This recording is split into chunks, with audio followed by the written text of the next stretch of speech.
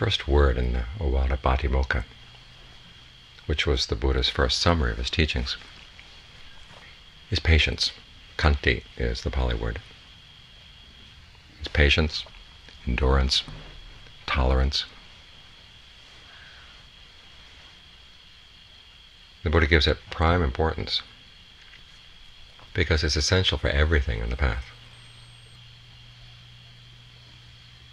You have to learn how to endure unpleasant sights, sounds, smells, tastes, tactile sensations, if you want to be generous, if you want to observe the precepts, and if you want to meditate.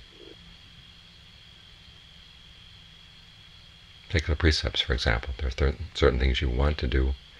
You get angry at something someone else has said, and you want to get back at them. And so you lie, or you steal, or you kill, because you can't endure what that person said or did. And in the end, your precepts just get shredded to bits.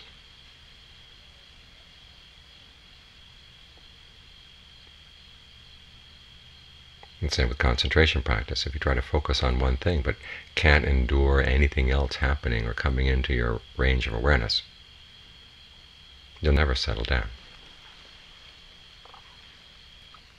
No matter how uncomfortable things may be or how irritating things may be, you have to learn how to put them aside and choose what to focus on, and then make up your mind you're going to stay there no matter what.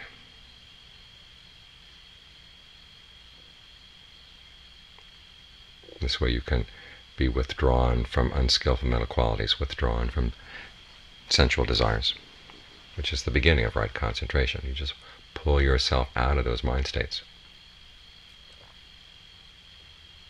by learning not to get irritated.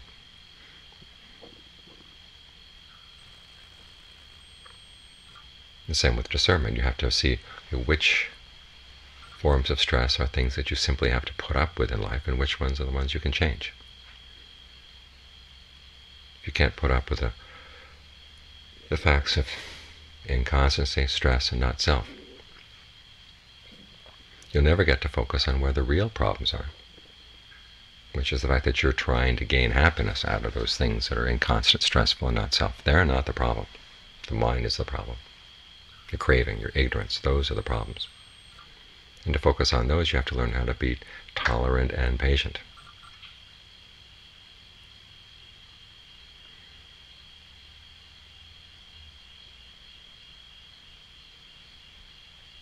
The question is, which things are the most important ones to be patient about, or which are the most difficult to learn how to tolerate? That varies from person to person.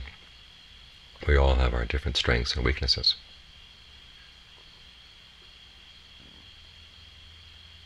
So you see that someone else is weak in a particular area, don't look down on them for that.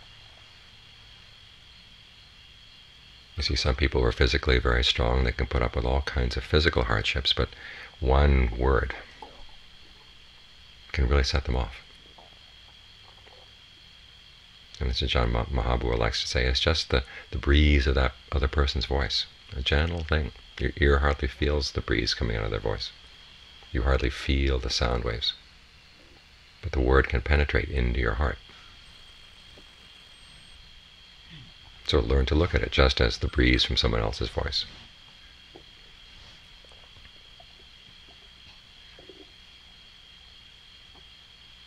Other people are mentally strong.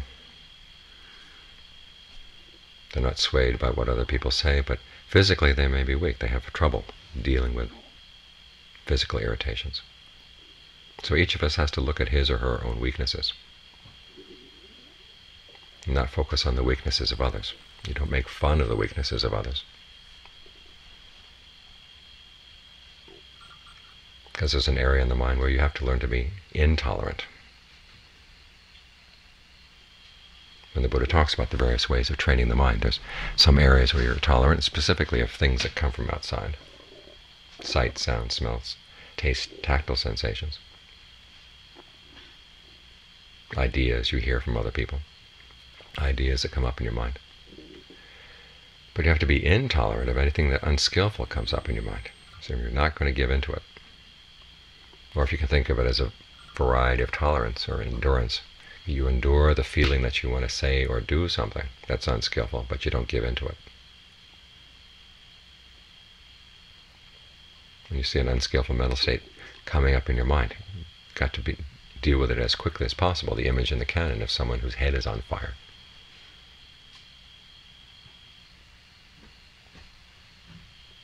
Imagine yesterday's fire as if it were actually on your head, and how quickly you try to get it out.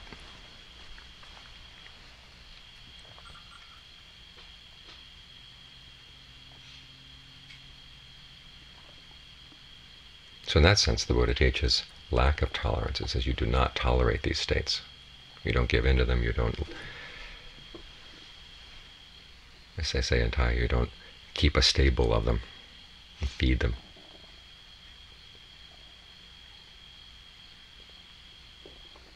And one good image that the Buddha gives is keeping your mind like earth. On the one hand, the earth is not disturbed by things that happen around it. You can throw disgusting things in the earth, and the earth doesn't shrink away.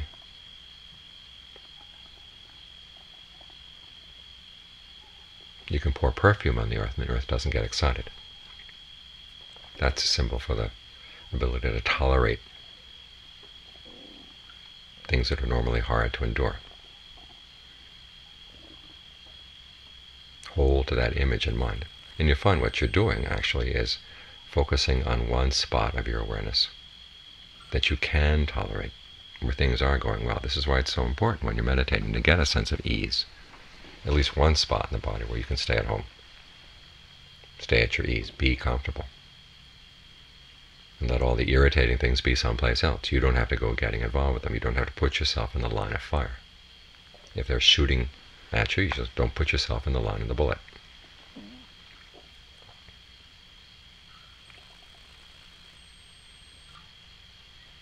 So the Buddha's not telling you just to endure. He's saying find a strategy so the mind doesn't start feeding on the things that get it worked up. So if you can create this sense of solidity inside, where the mind is really focused, where it's really one, even though other things may be coming into your awareness, you don't have to go and get involved with them. As John Cha used to say, it's not that sounds disturb you, you're disturbing the sounds. You're going out making a comment on all these things that disturb you. To just simply keep that sense of solidity, lack of disturbance in the mind, and to focus all your awareness there. And as for the things that are disturbing, just let them pass, pass, pass.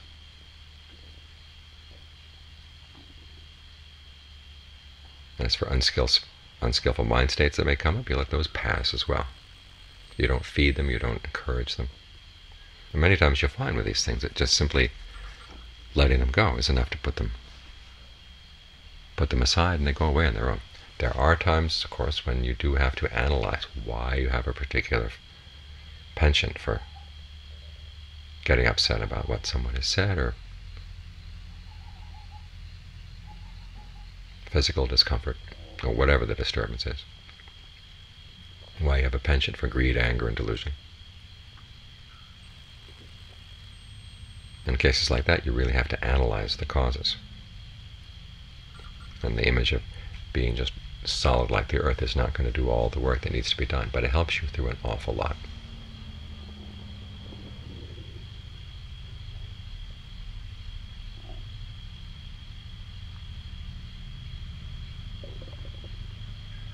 Of course, there are other reflections as well. The one I mentioned this afternoon, the monk who was going to a difficult place. The people were pretty savage.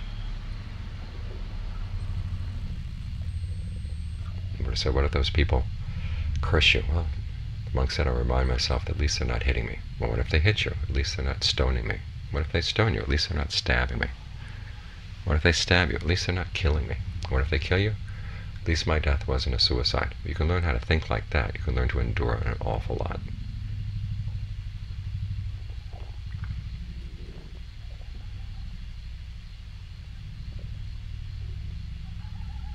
So learn to put up with the things you have to put up with, so you can focus on curing the real problem, which is the problem in the mind.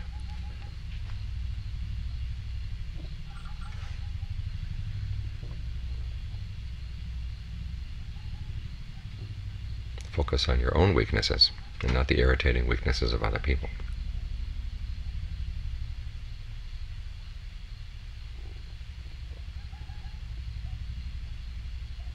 That kind of focus is what keeps you in line with the Dharma. You're practicing the Dharma in line with the Dharma.